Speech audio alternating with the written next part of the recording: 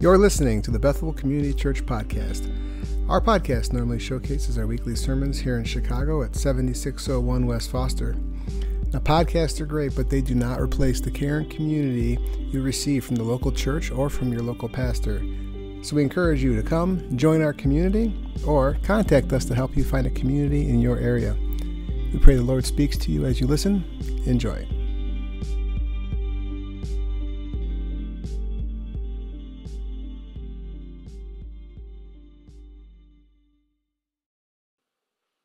Children who are still in the service are dismissed at this time for Bethel Kids. For everybody else, we're going to be continuing our series through the book of Haggai, and so I would invite you to turn to Haggai. We're going to be looking at chapter 2, verses 10 through 19 today. If you're using the Pew Bible, that will be on page 791. Let's go to Lord in prayer as we begin our time looking at His Word. Father in heaven, we praise You. You are God Almighty. We thank You that this morning we can gather as Your people, and thank You that as we do so, we know that You are at work in our midst, and You are at work throughout this world. Lord, as Tom mentioned T&R serving You. We pray that You would be with them and the other missionaries who are serving You around the world, that You would work out all of the details for visas and moves, and that You would give them open doors for the advance of the gospel. Father, we certainly pray for our sister Edith, that You would watch over and keep her as we prayed, and for others who can't be with us this morning for various reasons, that You would remind them that Your promise is to be with them always, even to the end of the age. We pray that those who are able would be with us again next week. Lord, help us to reach out to our church family and to not just tell them, Lord, that we miss them, but also to find out ways we can be of help to them. And Father, now as we look to Your Word, Lord, there are all sorts of distractions, all sorts of things going on. But Father, I pray that You would help us to focus on what You say this morning, to hear from You, and we pray that You would be working in us by Your Spirit and that You would speak through me. Lord, with the Apostle Paul, I cry out, who is sufficient for these things? Thank You, Lord, that though I am a sinful man, my sufficiency is found in Jesus. And so, Father, speak through me to Your people. And we pray that we would hear from You, and that we would respond to what You say in faith. We believe in the Holy Spirit and entrust this work to You in the name of Jesus our Lord. Amen. Let's begin by reading Haggai chapter 2, verses 10 through 19.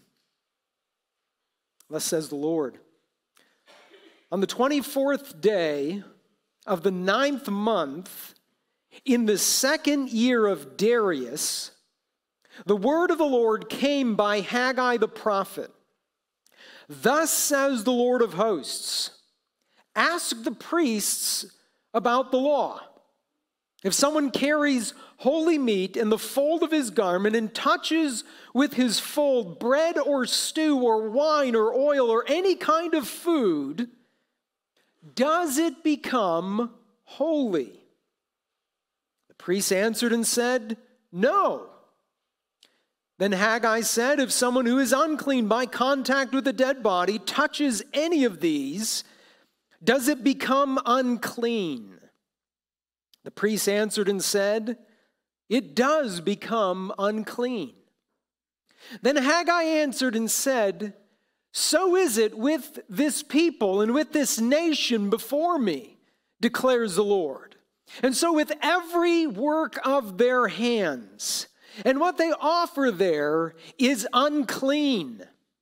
Now then, consider from this day onward, before stone was placed upon stone in the temple of the Lord, how did you fare?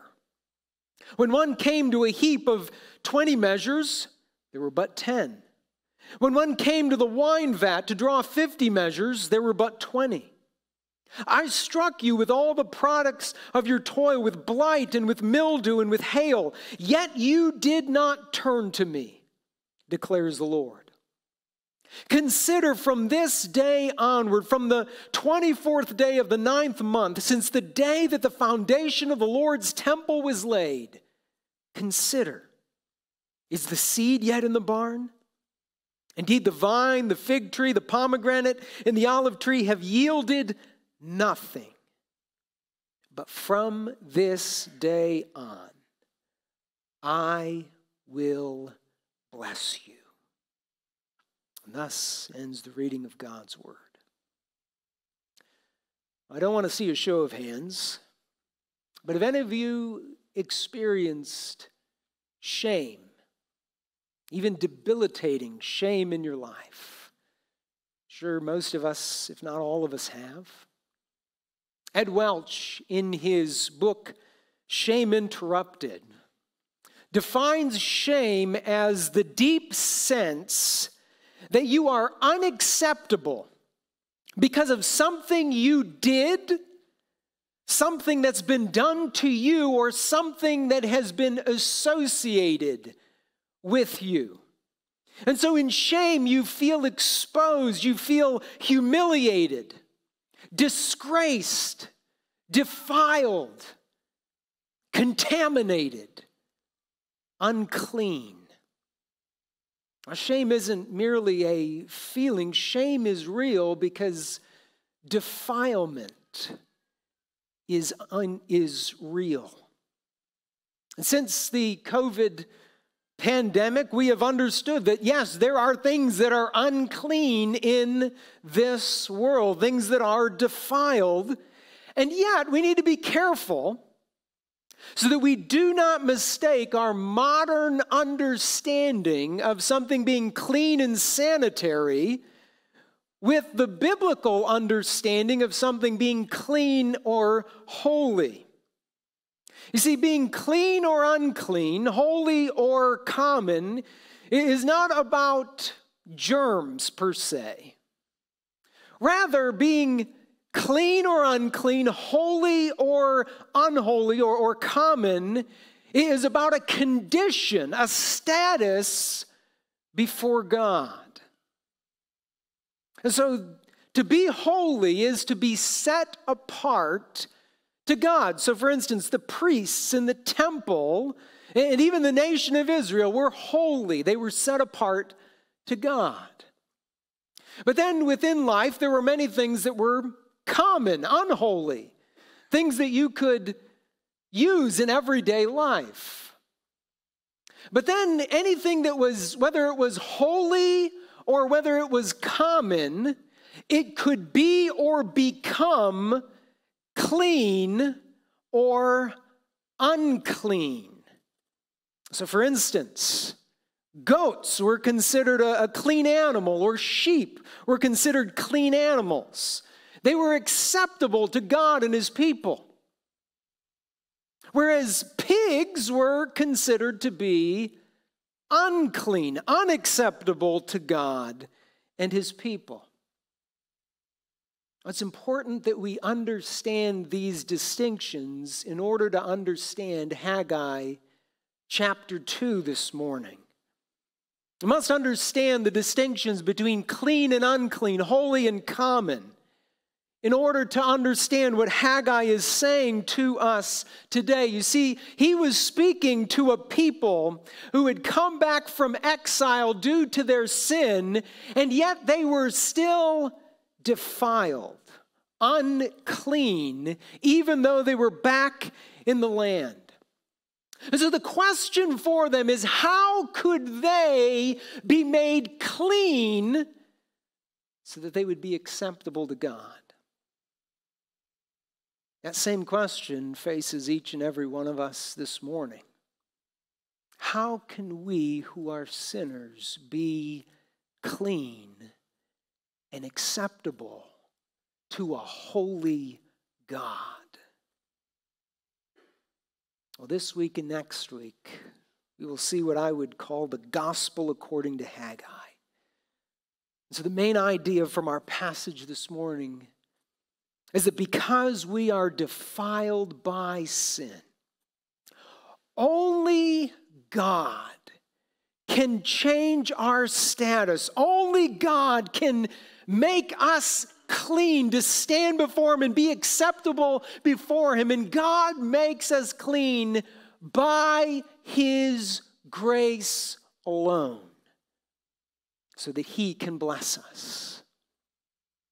And so this morning, as we unpack Haggai 2:10 through 19, we'll see Haggai gives us three problems leading to one solution and one proper response.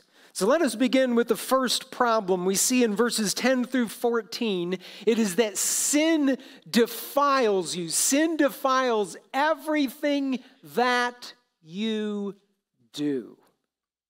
And this is Haggai's third message, and he gives it on the 24th day of the 9th month in the second year of Darius, as he says. So this would have been December 18th, 520 BC. It would have been winter.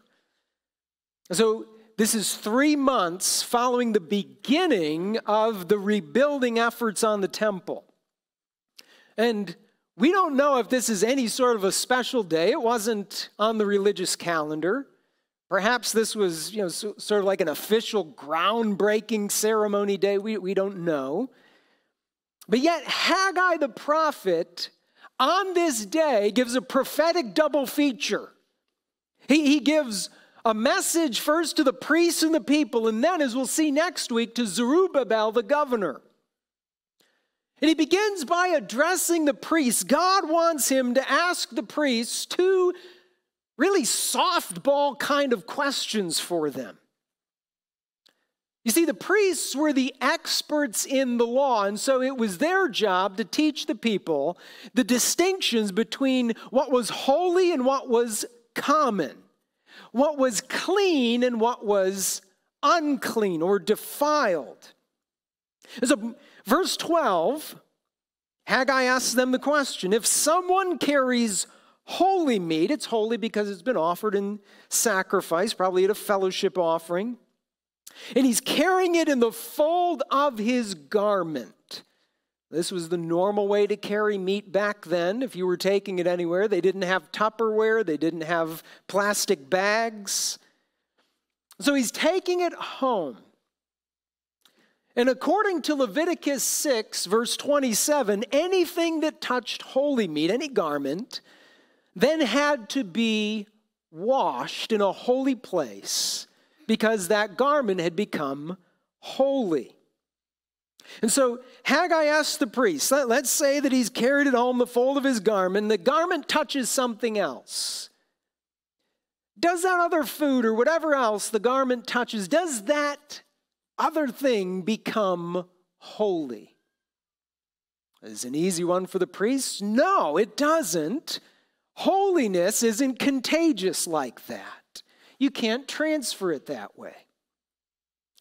Verse 13, then Haggai says, okay, let's take the opposite. If someone who's unclean by contact with a dead body, for instance, touches anything, does that other thing then become unclean?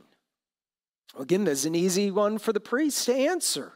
Yes, that other object does become unclean. You see, there was no 5-second rule where it's, you get to, it fell on the floor, it's fine. No. Immediately, it became unclean by contact. British commentator Alec Montyer does a great job helping us to understand the contagious nature of something that is dirty or greasy. Think about it this way. If your hands are clean and you go up to a dirty wall and you touch it, does the wall become clean? No, you don't somehow make the wall clean by your handprint. But if your hand is dirty or greasy and you go up to a wall and touch it, what happens? Well, you're left with a dirt stain, a grease stain on that wall. Because dirt is very contagious, whereas cleanness is not. And so Haggai then reveals where he's going with this, verse 14. This is an analogy for the people themselves. Haggai says, so is it with this people in this nation before me. That is their status, their condition before God. They are unclean. Now, some commentators have thought it's because they hadn't yet rebuilt the temple, so the temple there in ruins was like a corpse in their presence, but I don't believe that is where Haggai's going with this. Rather, they're unclean, as we see at the end of verse 17, because though they had returned to the land, they had not turned back to the Lord. They were living their own way. Even in their religion, everything they were doing, they were just doing it their own way, because in sin, your allegiance is to yourself. And so everything that they did, every work of their hands, Haggai says, was defiled because they were doing it. The essence of sin is that we are committed first and foremost to ourselves, aren't we? Rather than loving the Lord our God with all our heart, soul, mind, and strength, and loving our neighbor as ourselves, it comes so naturally to put self first. That's what's at the heart of sin. We love ourselves rather than loving others. And sin then isn't something that is outside of you, coming in and defiling you. Rather, sin proceeds from our hearts and defiles everything that we think, everything that we say, everything that we do. That's what Jesus tells us. Matthew 15, Jesus is telling them it's not what you eat that defiles you. Yes, it could make you sick, but it doesn't defile you before God, even if you ate something wrong.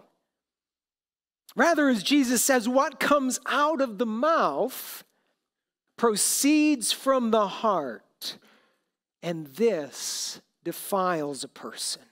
For out of the heart come evil thoughts, murder, adultery, sexual immorality, theft, false witness, slander. These are what defile a person. So the first problem then is that sin defiles you and everything that you do. But then notice there's a second problem. Religion cannot cleanse you. Religion cannot save you. The end of verse 14, Haggai says what they offer there, that is on the altar, is unclean. When they returned to the land, they rebuilt the altar before they rebuilt the temple so that they could sacrifice. But God's saying the problem is that their sacrifices are defiled. Their sacrifices are unclean and unacceptable to God. Why? Because the people who were offering them were defiled and unclean and unacceptable to God. Now, many people think, and maybe you're in that boat this morning, that if you're just really committed to God, if you're sincere in your religion, then God accepts you in it. And so you think, well, if I just add on a little more religion, if I just do some moral improvement, God will be happy with me.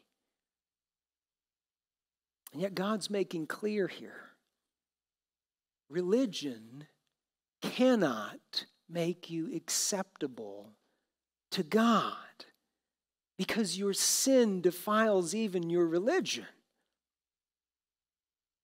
I've often, as I'm talking with folks, sharing the gospel with them, I'll ask them a question like, okay, if you were to die today, why would God let you into heaven? Or how can you have a personal relationship with God? How can you be saved? To which people will respond with an answer like, well, I'm a good person. I'm religious. I go to church and I give regularly and I pray regularly and I read my Bible. So therefore, God's got to be happy with me. The problem is, all those religious things, though we should be doing those things, cannot cleanse us, cannot save us. Isaiah 64 verse 6 shows us why. Isaiah writes, "We have all become like one who is unclean, and all our righteous deeds are like a polluted garment.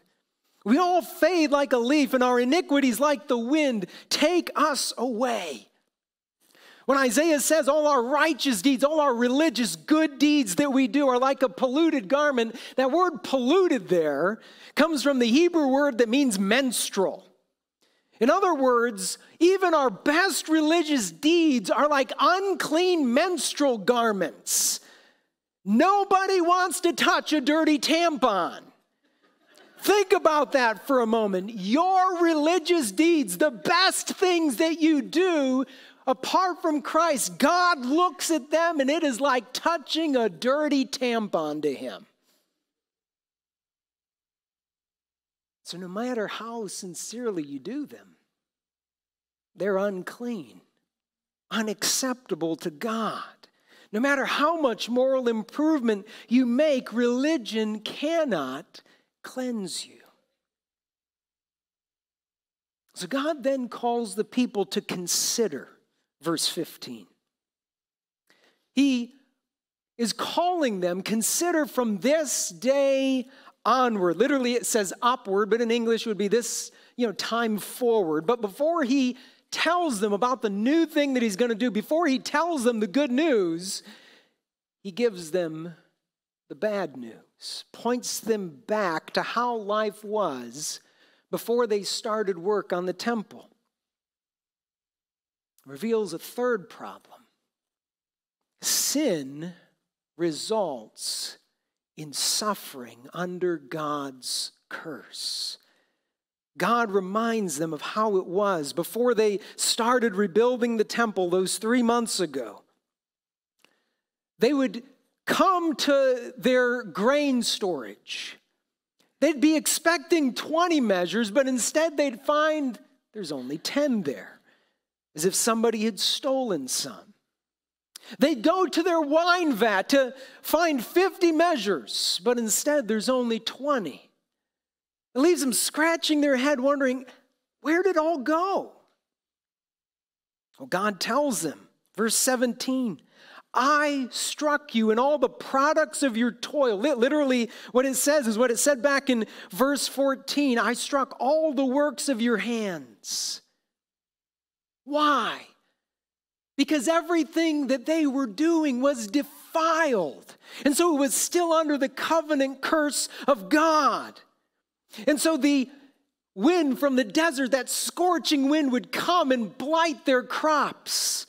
There was fungus and mildew and hail. Everything was being destroyed under the curse of God. But this is exactly what they should have expected. As Moses had warned them in Deuteronomy 28, verse 22, if they rebelled against God, the Lord will strike you with wasting disease and with fever, inflammation and fiery heat, and with drought and with blight and with mildew. And they shall pursue you until you perish. Isn't that exactly what they were going through? Likewise, going on in Deuteronomy 28 to verses 38 and 39, Moses writes, you shall carry much seed into the field, and you shall gather in little. The locust shall consume it.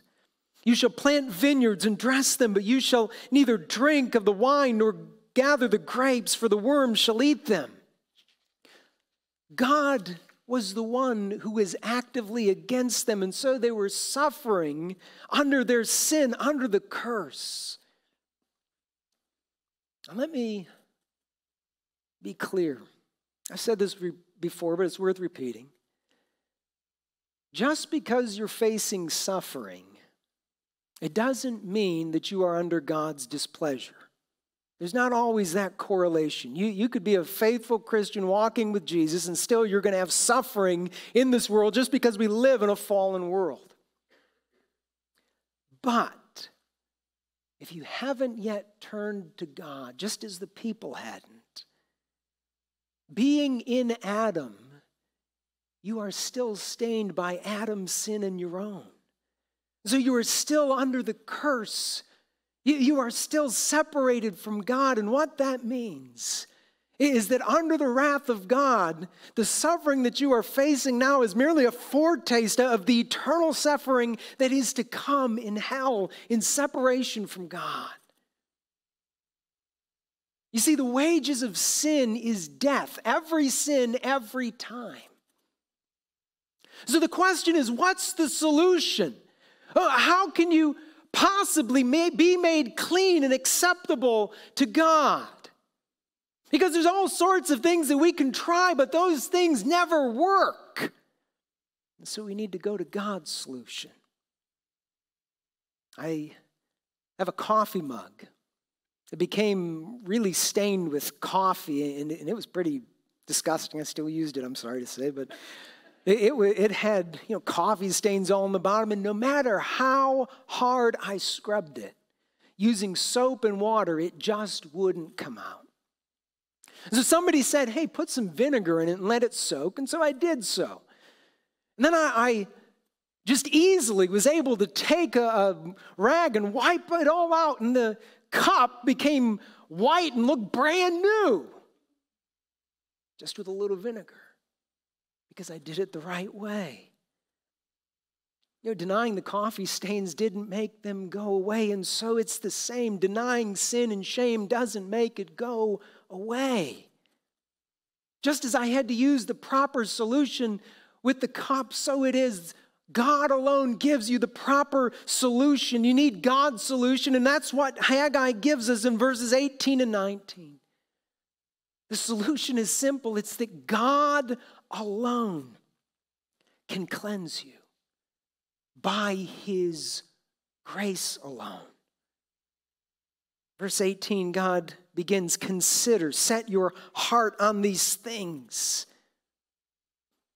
There was nothing that they could do to make themselves acceptable to God. But they became clean when they turned back to God. When they came to God His way, on His terms instead of their own. They took God at His word. So God promised them in His free grace that He would bless them from that day forward. Even though the seed wasn't yet back in the barn, wasn't yet back in the grain pit, because it was still out in the field, it was winter. God was saying, I'm going to give you a bumper crop this year to show you that I am for you, not against you. Not because of anything they did, but because of God's mercy, God's free grace toward them. And it's the same for you and for me today. So often people will say that God helps those who help themselves. Couldn't be further from the truth. God helps those who can't help themselves.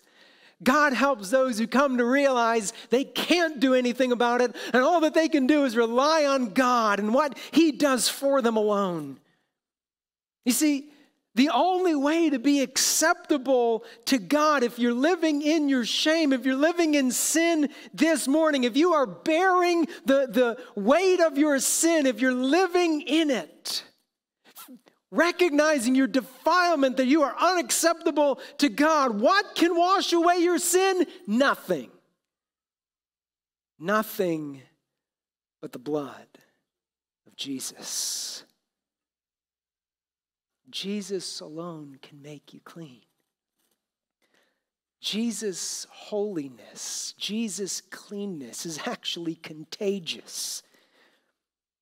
If you read the Gospels, when lepers would come to Jesus, and Jesus would reach out His hand and touch them, rather than the lepers making Jesus unclean, Jesus made them clean.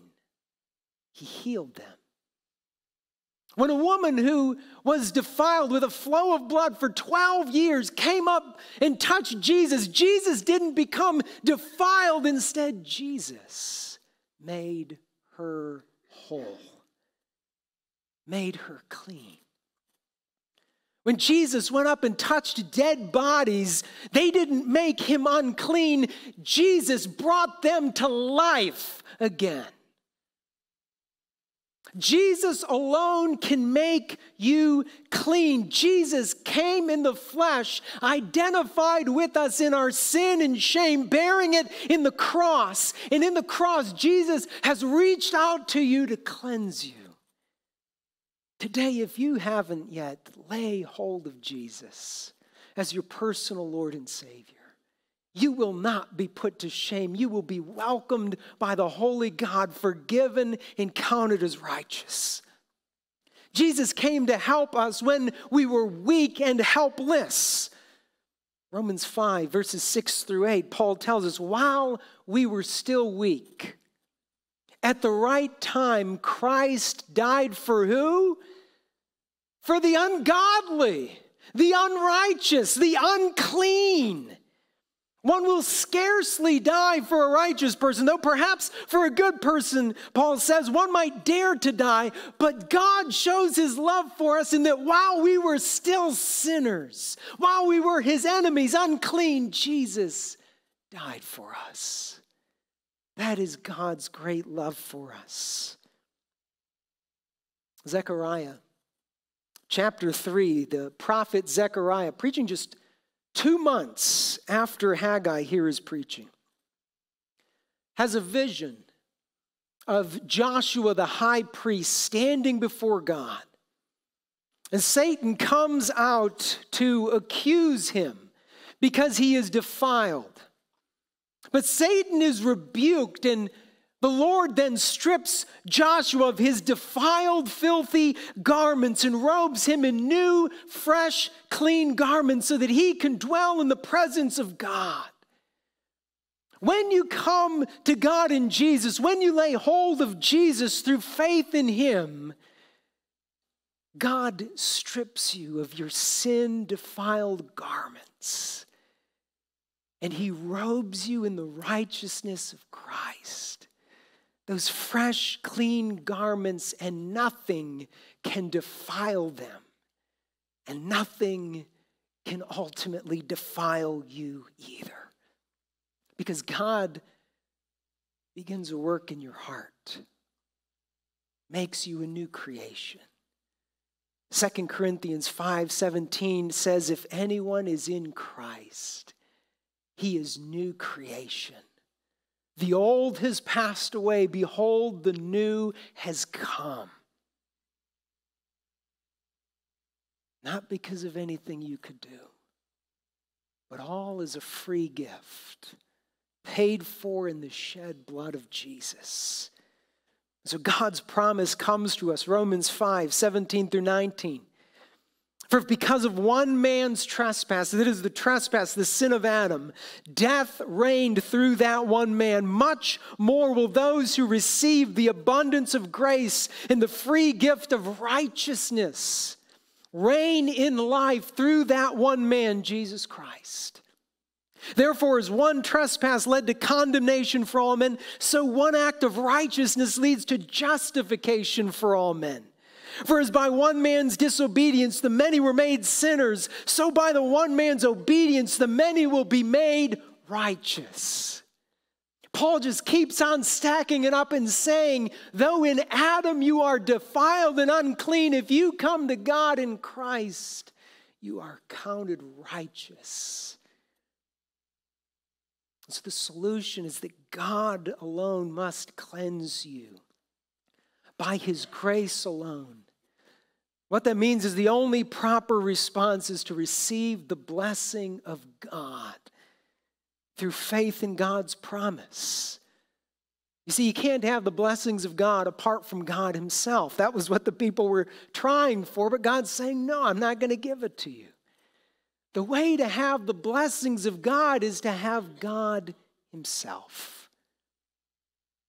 So what you must do is take hold of the promises of God. Make them your own by putting your trust in him, his word. You see, the gospel isn't about what you can do for God. It's about what God has done for you in Christ. So God's promise is that if you will turn from your sin, by the way, that means even the sin of trying to make yourself acceptable to God, if you will turn from your sin to Jesus, God will forgive you and He will welcome you as His own. And He will count you as righteous and clean. If you haven't come to Jesus yet today in faith, that's where you begin. Lay hold of Jesus through faith. If you know Jesus, the Christian life is one of continually holding to the promises of God in faith. It's not Jesus and then you move on to something else. No, it's learning to live out who you are in Christ. As Christians, as Haggai says, we need to continually consider, continually set our hearts and our minds on what God has done for us in Jesus. There are going to be times when as a Christian, you're going to mess up. And you're going to feel shame. You're going to feel defiled. What do you do in those times? You remind yourself of the truth. You remind yourself of God's grace toward you and the promises of God in Christ.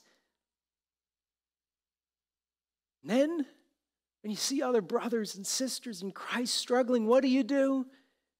You remind them of the grace of God and His promises toward them in Christ, whoever they are. No matter what they've done, no matter their ethnicity, no matter the color of their skin, no matter where they come from or what their life looked like before Christ. No, as God told Peter when he was to go proclaim the gospel to the Gentile Cornelius, God said, Peter, what God has made clean, do not call common. Anyone who's in Christ is new creation. The old has passed away, the new has come. So often we get stuck looking at our sin, looking back at what we've done. But as Paul told the Corinthians in 1 Corinthians 6, he says, do you not know the unrighteous will not inherit the kingdom of God? He says, don't be deceived, neither the sexually immoral, nor idolaters, nor adulterers, nor men who practice homosexuality, nor thieves, nor the greedy, nor drunkards, nor revilers, nor swindlers will inherit the kingdom of God. And then listen to what Paul says. And that's you, right? No, such were some of you, past tense. That's who you were, but you were washed, you were sanctified, you were justified in the name of the Lord Jesus Christ and by the Spirit of God. The Spirit applies that work to your life. If you are trusting in Jesus Christ, His blood has washed you. You are clean. You are set apart to God. You have been declared righteous in Christ. That's who you are. So therefore, all the blessings of God in Christ are yours. Ephesians 1:3, blessed be the God and Father of our Lord Jesus Christ, who's blessed us in Christ with not a few, but every blessing of the Spirit in the heavenly realms.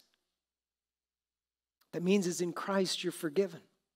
Romans 8:1, there is therefore now no condemnation for those who are in Christ Jesus.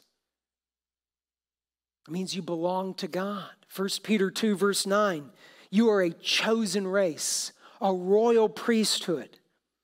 You are a holy nation, a people for God's own possession. You are holy, you are clean. And so therefore you can draw near to God whenever you need Him, whatever you're going through. Hebrews chapter 10, verse 22. Let us draw near to God with a true heart and full assurance of faith, with our hearts sprinkled clean from an evil conscience and our bodies washed with pure water. How? By Christ. You have hope. 1 Peter 1, verses 3 through 5. Blessed be the God and Father of our Lord Jesus Christ, According to his great mercy, he's caused us to be born again to a living hope. How? Through the resurrection of Jesus Christ from the dead. You've been born again to an inheritance that is imperishable, an inheritance that is undefiled and unfading, kept in heaven for you, and you, by God's power, are being guarded to lay hold of that inheritance. You are guarded by God through faith. God doesn't promise you a life that's going to be free of hardship. Doesn't promise you a life that's going to be easy. Hard times are going to come, and they aren't a sign of God's displeasure with you. But God promises to be with you through it. Romans 5, we're promised, therefore, since we have been justified by faith, we have peace with God through our Lord Jesus Christ. Through him we have also obtained access by faith into this grace in which we stand, and we rejoice in hope of the glory of God. Well, Paul's just getting started there. He says, not only that, but we rejoice in our sufferings. We rejoice in the hard times, knowing that suffering produces endurance, endurance produces character, character produces hope, and hope, listen to this, does not put us to shame. Because God's love has been poured out in our hearts through the Holy Spirit who's been given to us. We have hope, and we will not be put to shame because we have the Spirit of God. I used to visit an elderly lady named Barb. She was homebound in a nursing center, and until she died, I would go in and visit her. And she was from Mississippi, so she had a strong Mississippi accent. And regularly she told me the same thing again and again, and I was glad to hear it every time. She remembered the very day that she had come to know Christ. She was sitting in a little Mississippi church, and there was a window right next to where she was sitting in the pew. And she said the moment the preacher called them to put their faith in Jesus, she did. And she said it was like I flew out the window and I was a brand new me. Maybe when you came to know Jesus, maybe it wasn't as dramatic as that. Maybe you don't even remember that day. God does. And since that day, and every day forward, if you are in Christ, God is determined to bless you. Hope, because shame and defilement don't have the final word. The risen Lord Jesus does. And so because we're defiled by our sin, only God, by his grace alone, can make us clean and acceptable to himself so that he can bless us. And he does so through Christ. Let's pray. Father, thank you for your word through Haggai this morning. Great reminder of the hope that we have in Jesus, that in Christ we will never be put to shame. Father, I pray for those who are here, any who don't know you, that God, you would do the work of drawing them to the Savior this morning. Lord, I pray for those who do, or those who are going through difficult times, those who are dealing with shame and heartache, those who are going through life and it seems easy at the moment. Father, wherever everyone is this morning, God, you know where each one is, that you would meet them where they are, apply your word to their heart and life. Bless them to live in light of the finished work of Jesus and the grace that is ours and the blessings that are ours in him. I pray this in Jesus' name. Amen.